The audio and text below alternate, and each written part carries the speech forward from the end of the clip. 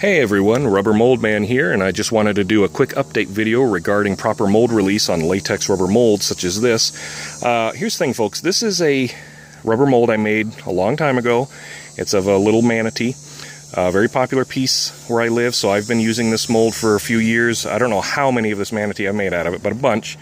And as you can see, it's used, a little dirty, which is normal when you use them, but it's in perfectly good condition, okay? There's no sticky, rotten spots on the rubber. It still holds its shape. It's still flexible. Other than being dirty, it's just fine. There's no problem with it whatsoever.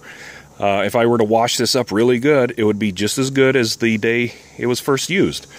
Okay, and this is several years old, and then this one actually got tossed to the side because I had made plenty of these manatees.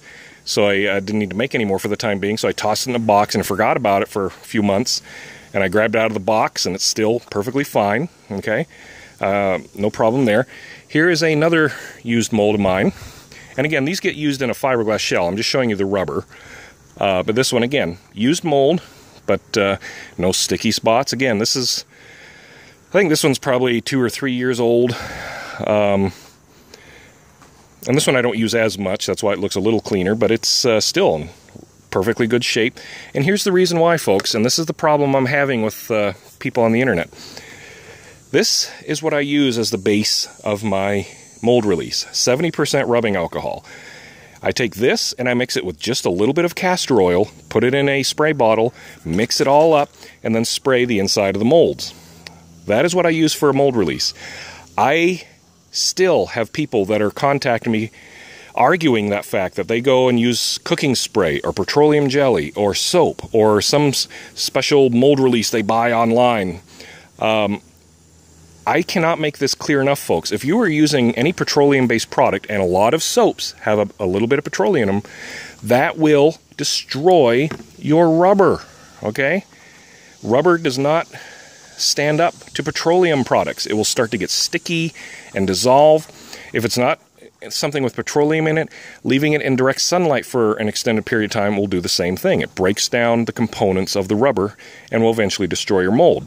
Now, the reason I'm doing this video, I've talked about mold release before, but there is so much misinformation on the internet. I've seen videos of people using cooking spray on molds and then using them outside in the direct sun. They're like, leave them there till the next day, then go, hey, that'll work 3 or 4 times, and then your mold's going to be garbage, okay? This mold, I've poured, I don't know, literally dozens and dozens of this statue out of it. It's a few years old, still perfectly fine, okay? That's how my molds look when they're taken care of, okay? But in comparison, I had a lady that purchased one of my most expensive molds, a great big lion mold. She contacted me all angry, I mean, just livid, because her mold only lasted 3 or 4 uses, and then it started getting gooey and started getting holes in it and tearing apart. I instantly knew there was something done improperly with the mold, but she insisted that my mold was made improperly.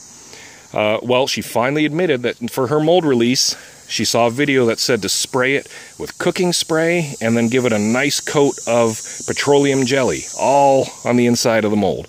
Well, folks, that will destroy the mold almost within just a few days. Your mold's going to be garbage. And I had to show her information, you know, and send it to her that, you know, she failed to follow my directions on the molds, and she did something that destroyed it. It's just like putting sugar in your car's gas tank, folks. If you do that, it's not the car manufacturer's fault, okay? That's why I'm trying to make it clear and get this information out there, that all these videos people are posting up showing cooking spray and different things, those are bad videos. Bad advice. My family's been doing this since the 60s. I've been in the business myself for about 30 years. Any mold company that's out there will tell, not unless they're trying to sell their own brand of mold release, but any company out there that's in the latex rubber business will show you that you want to use the rubbing alcohol like this mixed with castor oil. And again, this is the 70% alcohol. Don't use the 90 or the 100%. That's too strong. Use the 70%. And if all you can get is 90 or 100%, you need to dilute it with water first before you add the little bit of castor oil. The castor oil is the actual mold release. You need the alcohol to dilute the castor oil so it's not too strong on the molds. But remember, castor oil is not a petroleum product. It's a plant-based oil. And that's what is used on these. And you see, years of use, the mold's still just fine. I also brought this just to show This isn't a mold, but I used my own latex rubber to make this attachment for a vacuum for sucking out drains and things. So this is always submersed into gooey water, and where I live, for whatever reason, our plumbing is just awful, and our drains get clogged all the time. I got tired of it, so I made this attachment a couple years ago, and this gets, you know, down in tubs and sinks and who knows what kind of stuff it's coming in contact with. And then I just take it and toss it in my garage. Still perfectly fine, okay? This never had a mold release put on it because it's not a mold, but it is the same latex rubber I use, and it's perfectly fine. So I'm just showing that to show that this rubber is strong. You just cannot let it get into contact with those bad elements that people apparently are continuing to do it. And if you want proof of how the molds work, here's a piece I just wanted to show you folks. This is one of my favorite pelican statues that we make.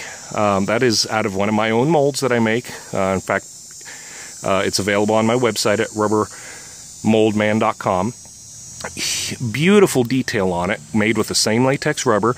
I don't know how many of that pelican I've made out of this particular mold I have for it, but a lot, because this is a popular statue. Still works just fine. Apologize, a delivery truck just went by. But you see how beautiful the detail is and how nice it is. And obviously my paint job definitely adds a lot to it too. But here's the thing, that probably cost maybe $1 tops in material. And I sell that for $40 to $50 easy. So that is a good profit margin for something. And again, it was made out of the same molds like these, using the same mold release made out of the 70% rubbing alcohol and castor oil. So again, I'll keep doing these videos if need be until people seem to understand, but using anything other than that, I cannot guarantee what's going to happen to your mold or the quality of your statue. So